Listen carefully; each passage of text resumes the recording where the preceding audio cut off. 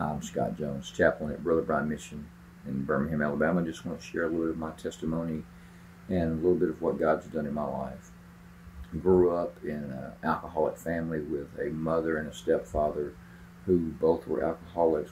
My stepfather was a very abusive alcoholic, physically, mentally, sexually, for my mother and myself both.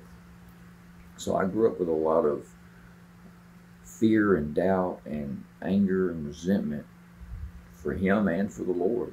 And so it took me a long time to come to grips with that.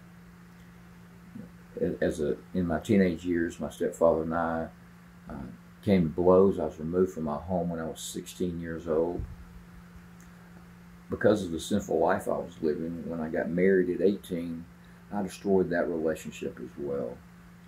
Went right back to the life that I lived in the past, just drinking and partying, to the point that I ended up going to work one morning intoxicated and injured my back to the point that I had to be put on prescription pain pills, which become a whole new addiction for me.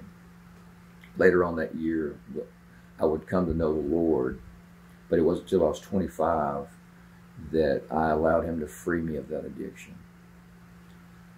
And ever since then, He has done wonderful things in my life. He has put me in great community with others to help strengthen me and allow me to be strength for others. I now get to speak at Celebrate Recoveries all across the state. I'm very blessed to speak at churches, very blessed to speak in prisons and jails.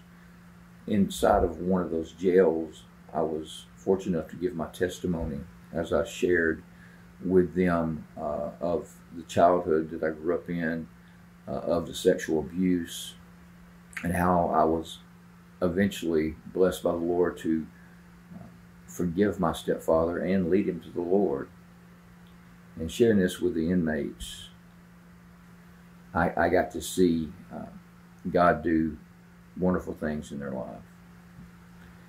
It's through community that we find strength. It's through community that we see the power of God. And it's through community that God desires to show Himself to us. And so I'm just so very blessed that God allows me to be a part of this community and part of His team. And I just thank you so much for allowing me to share with you a moment.